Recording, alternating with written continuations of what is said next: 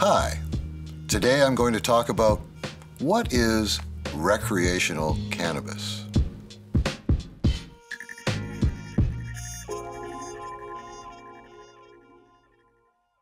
Hello everyone, my name is Randy CAINE and I'm the humble grower.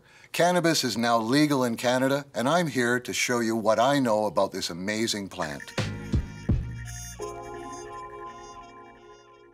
Recreational cannabis. That's a term that has irritated me from the very beginning. Whenever I think about recreational cannabis, I'm thinking it's out skiing, I'm thinking it's a big joint on a snowboard. That's what recreational cannabis must be. I use socially, I use with friends. That to me, I guess you could say I'm recreating on some level, but my sense is the term recreational it was part of the world of propaganda again. It was to diminish it. It was to reduce it to the point which was, well, you know, I mean, if it's just recreational, why do you have to do it? And so now you're on the hook of, oh, geez, why do I have to do it? And I should explain to them, and God, I guess I could give it up. And so it opens up this whole fishbowl of bullshit, is really what it comes down to. Reality is that, you know, sort of the personal or the social use of cannabis is quite varied. You can have friends over, you know, sitting around watching a movie, enjoying a dinner, maybe out for a walk and looking at a sunset. Those would be the things that I would think would be more incorporated within people's experiences.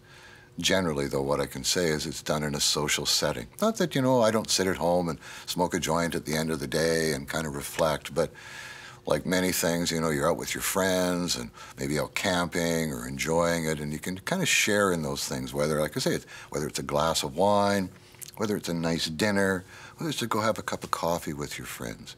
That's really, I think, the greatest aspect of most of us of why and what causes us to continue to use. It's social. It brings us together with others. It brings us together with our friends. It brings us together with our families. At least that's my hope moving forward, is it will do that. But it's also, if you want to look at the difference between, let's say, I would call this non-medicinal as opposed to medicinal.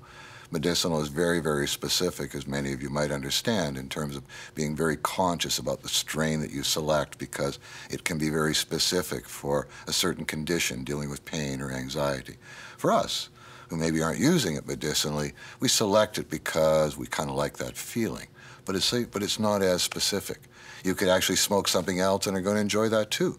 Somebody who's a medicinal user, if they smoke a different variety, it may not deal with the pain or the nausea or the distress that they're feeling. So it's much, much more specific. I know we've all felt disappointed, you know, we can't get our favorite bud, but did it bring the night to a close and you just said, well, that's it, we're all going home, to hell with it? I couldn't, no, of course not. But I'll tell you what, there's nothing more difficult than watching a medical user hasn't gotten their appropriate strain, and they're not getting the satisfaction from it like we would using recreationally. That, I think, is the greatest separation. Thanks for listening. See you again.